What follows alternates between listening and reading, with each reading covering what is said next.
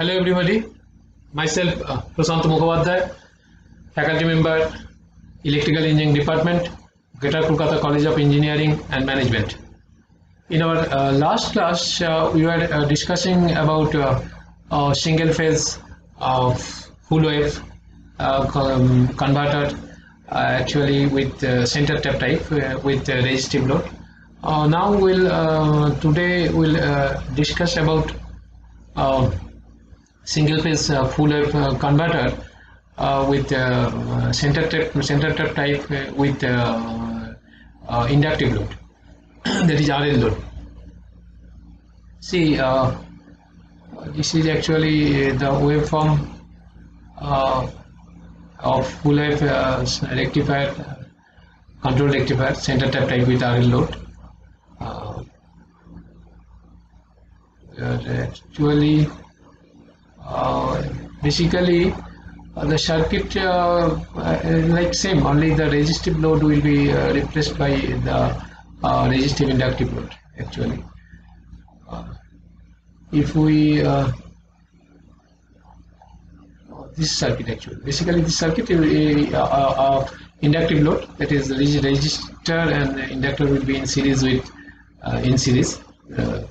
so this load will be replaced by RL load, or you can say an extra inductance will be added with this resistor, so to make it a inductive load. Now come to the discussions of this inductive load. Its waveforms as shown. As I told you, this is voltage, current, and assuming highly inductive load, so that the load current is continuous, that is present at all times. So resistor 1 or SCR1 conducts for 180 degree from alpha to pi plus alpha, and the load voltage follows the input voltage, and at pi plus alpha SCR2 is fired, SCR1 will be turned off, and since the supply voltage immediately appears across it and applies a reverse bias, SCR2 now conducts for 180 degree to that is from pi plus alpha to 2 pi plus alpha, and supplies power to the load. And as a result, see, this is like this. This is source, this is continuous load current, this is output voltage like this. Okay, this is the output voltage waveform, and this is the source current for SCR1 conduction. This is SCR2, again this is for SCR1, like this. So average value of the say actually this load voltage is given by Vg equal to 1 by pi alpha to pi plus alpha Vm sin omega t d omega t. See this one. Okay, this is average 1 by pi actually conduction from alpha to pi plus alpha. Okay, and that will comes to actually 2 Vm by pi cos alpha. And output voltage at its maximum, when it is maximum, when alpha equal to 0, so if you put alpha equal to 0, so cos 0 1, so it is maximum 2 Vm by pi. And when alpha is 90 degree, and it's a negative maximum when alpha is 180 degree. So maximum when alpha equal to 0, and 0 when alpha is 90, and negative maximum when alpha is 180 degree. So this normalized value of the output will be cos alpha. Okay, so this is the normalized value. So now output RMS should be the if you plot the control characteristic between normalized value Vn as a function of alpha, so that's going to be shown here. This is like this. At 0 it is maximum, and that is at 90 degree it will be 0. Okay, and at 180 degree it will be again a negative maximum. So this is like this. So actually this is a rectifier operation and this is inverter operation. Like it will be like this. This is the Vn versus alpha plot. So actually RMS output voltage will be output that is equal to the RMS value of the source voltage, Vs. So average value of output current will be given by this. If we divide this actually VO, actually average value of the output voltage divided by R. So this is equal to Vm cos alpha by pi into R. And the load current has an EMF. The output average current is given by this is like this. So this is will be minus EV divided by R. Okay, so this average and RMS values of the thyristor current are given like this. This is the average current. If you integrate over alpha to pi plus alpha of this average output current with respect to omega t, so d omega t. So this will give you the average thyristor current. Okay, so that will be half of average output current. And RMS value, so will be 1 by root 2 times half of so 1 by root 2 times average value of the output current. So this RMS value of the supply current will be given like this. So this will be RMS value of the supply current and RMS value of the average value of the output current will be same in that case. So the average value of the supply current equals 0 because its positive part area equals its negative part. So but the average for the half cycle is equal to the average of the load current. Okay, this is the half cycle. So the output power is given by this is the V into output average output voltage into our average output current. So this will be I use RMS square into R. So if the load circuit has an EMF, the output average power is given by this is actually output average power. Output average power is equal to product of average output current into average output voltage. That is equal to like this. So plus is E into IO0 average. So the input power factor is given by like this.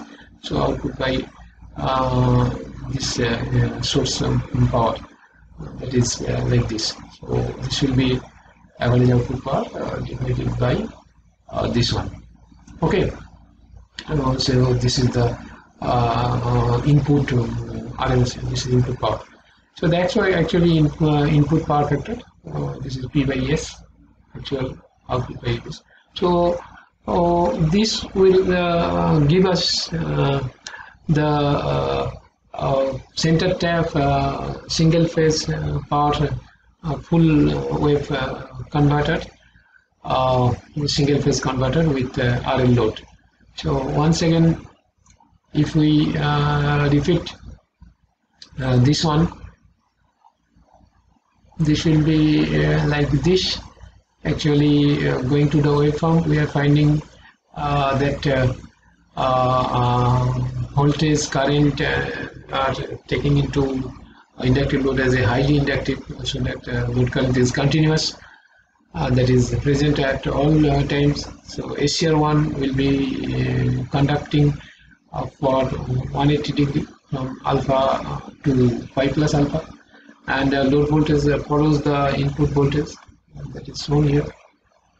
This is the source voltage and this is the load voltage. So this will follow the input voltage. Okay, and since actually at pi plus alpha, SCR2 is fired, so that is SCR2 is on, and SCR1 will be turned off, and due to the since a supply voltage immediately appears across it, it is so it is in the negative half of the supply voltage, so it will be off, and after a reverse bias. So actually A shear 2 is now conduct for again for the 180 degree from pi plus alpha to 2 pi plus alpha and supplies power to the load. So what we are finding here, that is for the positive half, A shear 1 is being conducted for 180 degree, and that is from alpha to pi plus alpha, and A shear 2 and after that 180 degree A shear 1 will be turned off due to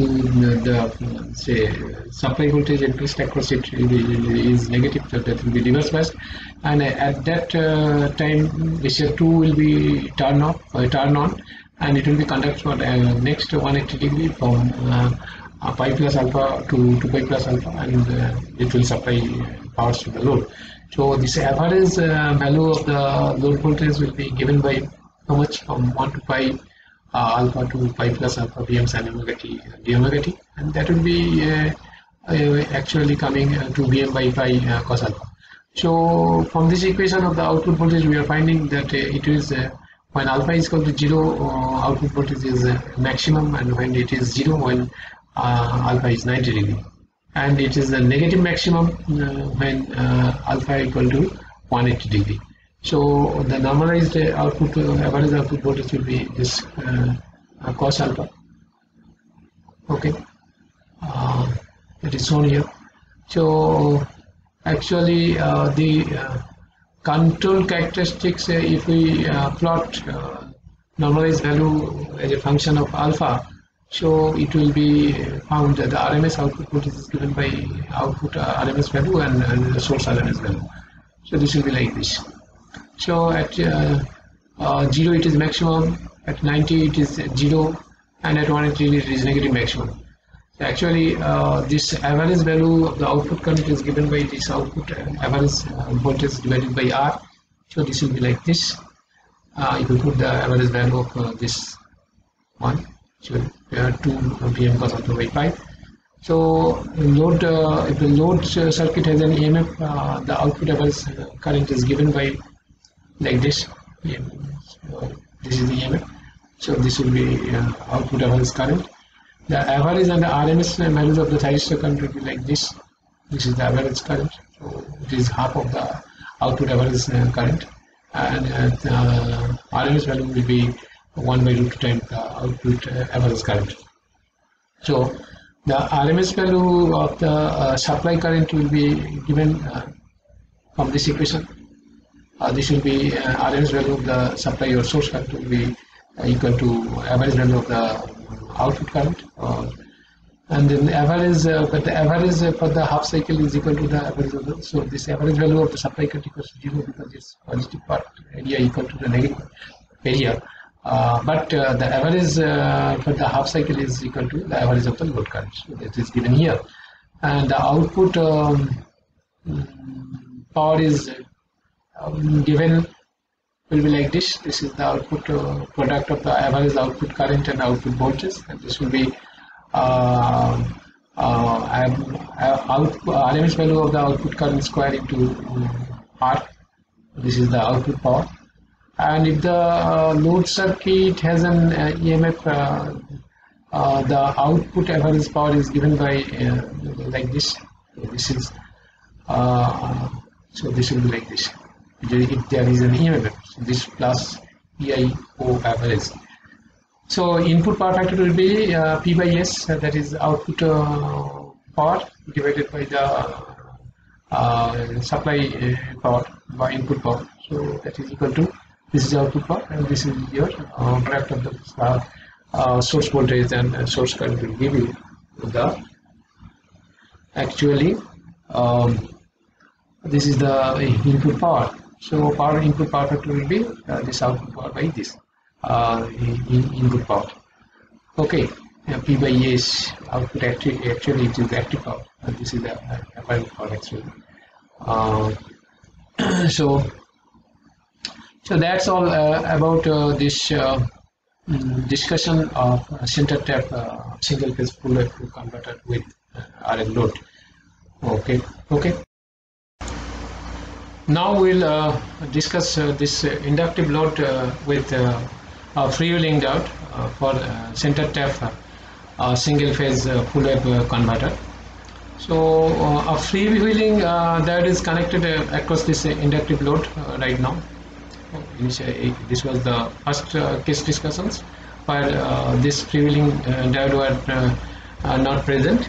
Now this freewheeling diode is connected across this load. So basically this is a center tap. This is a thyristor 1 for the positive half of the supply voltage, and this is for the negative half of the supply voltage. This will conduct for 180 degree, and this will be for another 180 degree. This is for negative half. So in our last discussion, the load was basically inductive load, so RL load. Now we connect a freewheeling diode across this load. This is the circuit diagram. So as a result, this modifies the this inductive load will modifies the voltage and the current waveform of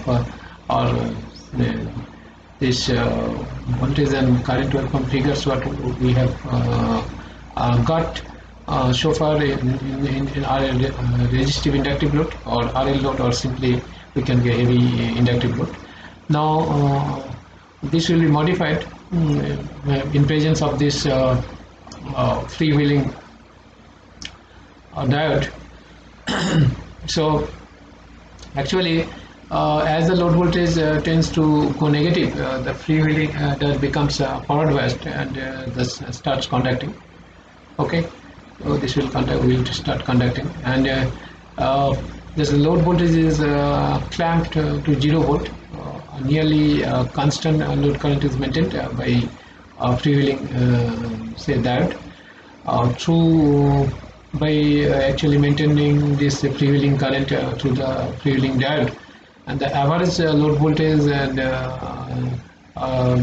and load current will be like this.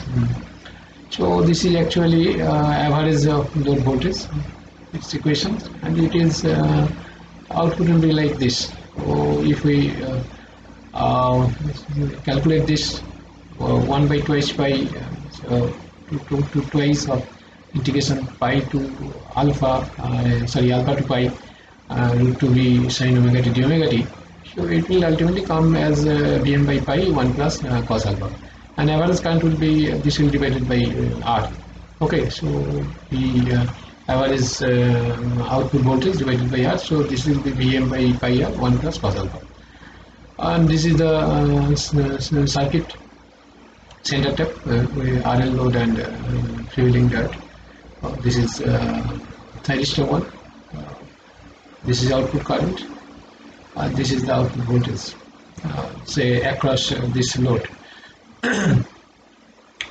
Now see, this is your source or supply voltage. This is output voltage actually. This one. Actually, this one output voltage. So see the basic difference here. Actually, it was like this. Yeah. See, this portion is not present due to the presence of the freewheeling diode. So as a result, profile will be modified like this. Okay, and that is shown here. See the difference. That is shown. See?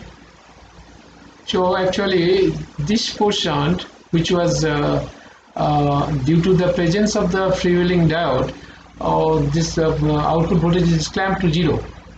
Okay, that's that I told you. This is the load voltage is clamped to 0 volts. So at nearly constant current is maintained as a result. See the output current. So this is nearly constant. So previously there was a variation.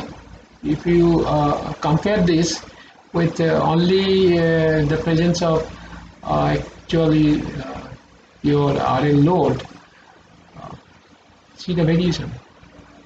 This is the output current actually. Okay. See, Actually, due to this, this diff of the output current is due to the presence of this negative voltage in the output voltage. So that and that portion has been modified due to the presence of this freewheeling diode, and it makes it nearly constant. Okay, so see, this is the difference. Okay. And this is the thyristor current, thyristor 1, and this is for thyristor 2. This is conducting for first 180 degree, that's from alpha to pi plus alpha, and this is for negative part, that is for another 180 degree. Okay, so this is actually freewheeling diode current. Clear? Actually, this is the voltage and current waveforms of this circuit. Now, this average load voltage and load current we have been calculated here. This is the waveform. So, freewheeling diode carries the load current during the delay period. See, this is the delay period. This is the firing angle is alpha. So, this is the delay period. And during this time, this freewheeling diode is carrying the current. Okay, that means current will be flowing through like this to this load on this freewheeling diode. Clear? So basically, this load is inductive. So that is due to the change in dI/dt. So the energy will be when this negative part.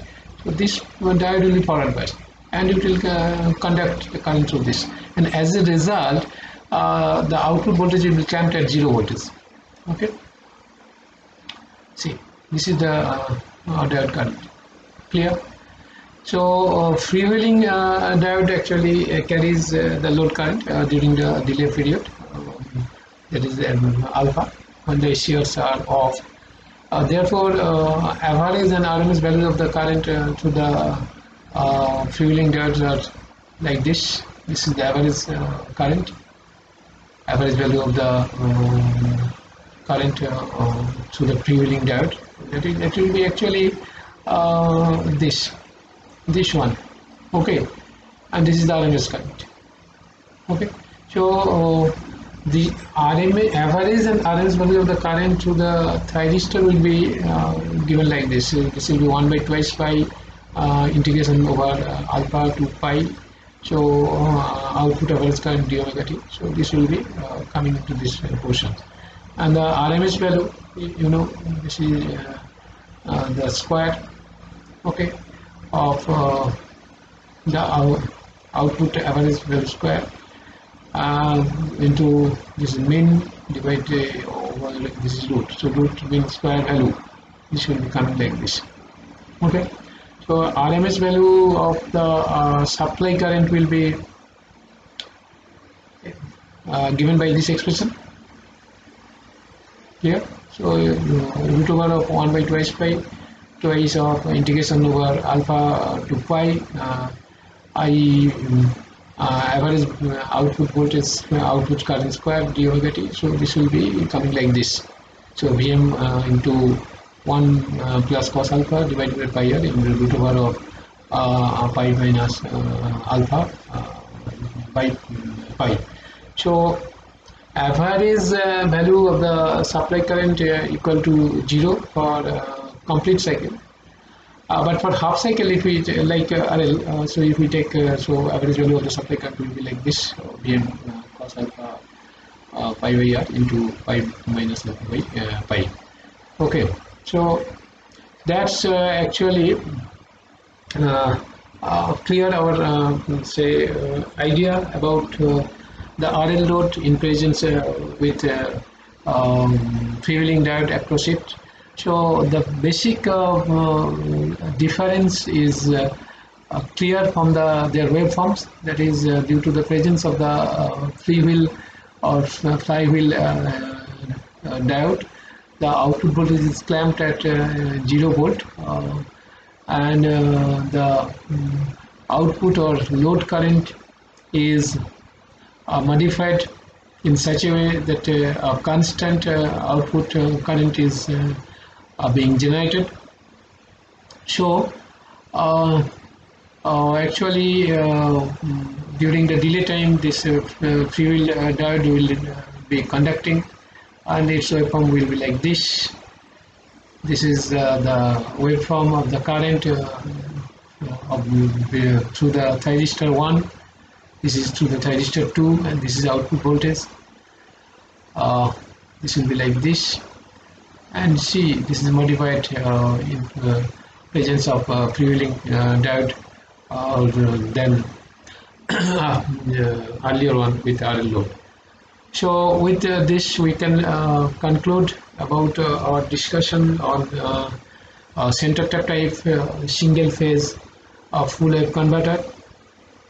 So we have started these discussions of single phase full wave converter center tap type with firstly with resistive load, then with resistive inductive load or inductive load, highly inductive load, and then in addition with this inductive load we have connected a free wheel diode across the load, and we have seen the clear modification of the say waveform profile, voltage and current waveforms of the output say load output voltage, current, and through thyristors 1, 2, etc., and how it modify our say during with modification of the initially it was a resistive load, then resistive inductive load, and then psi wheel diode across this load, and we got the clear say modification of the from resistive load to resistive inductive load, then to resistive inductive load, and say free wheel diode across it. So actually see, this is the waveform, initially resistive load waveform, this is output waveform, okay, this is actually current, then we got this waveform with highly inductive load. See, this is output waveform. This is not continuous, but this is not constant.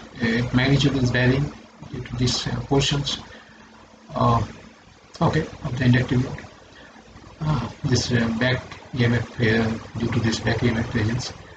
Now, not back EMF, that's actually an EMF actually, load EMF output. So, and after that we have discussed, say by connecting a free wheel or flywheel diode across this load, and we got the clear modification of the waveforms of the voltage and the currents in presence of this say free wheel diode. So how it had modified this output voltage waveform. So this negative portion has been being clamped to 0 due to the presence of this free wheel diode, and this free wheel diode conduct during the delay time. So this is the delay time from 0 to alpha, from pi to pi plus alpha, and so on. So in this way, actually this we are finding a constant output current. A constant output current. There is no any variations. So it's almost constant. So with this, we can conclude our discussions on this single phase full wave center tap type